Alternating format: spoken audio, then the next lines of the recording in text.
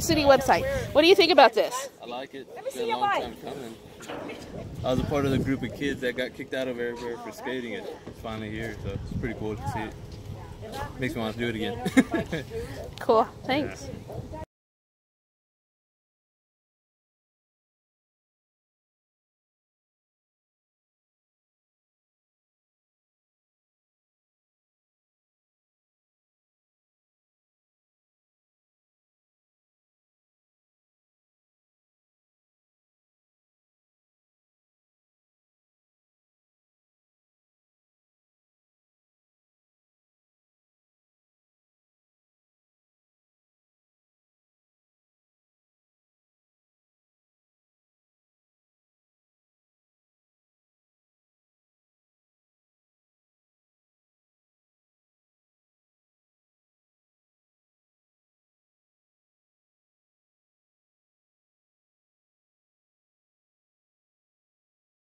Some of the evacuees are being greeted with open arms. Eyewitness News reporter James Keith is live for us in Pearsall to show us how that community is responding.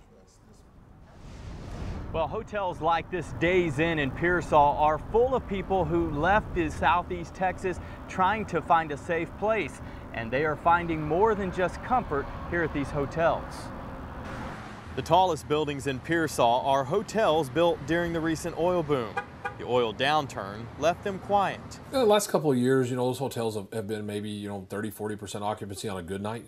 This weekend, city leaders quickly recognized they were full again, with hundreds of people seeking refuge from Hurricane Harvey. We would love to see those motels full all the time. Obviously, this is not the way we want to see them. Want to see them filled up.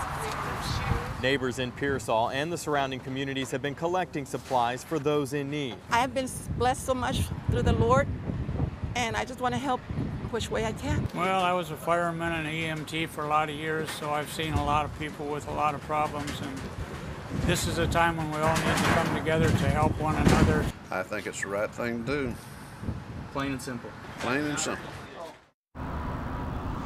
It's hard to believe, but there are almost 1,500 evacuees staying at hotels across Pearsall. Now, coming up tonight on Eyewitness News at 6, we're going to hear from a man whose family was displaced. We're also going to hear from the city manager again.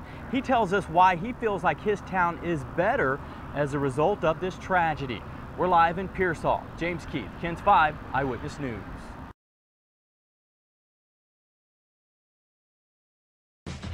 Please direct your attention to the court.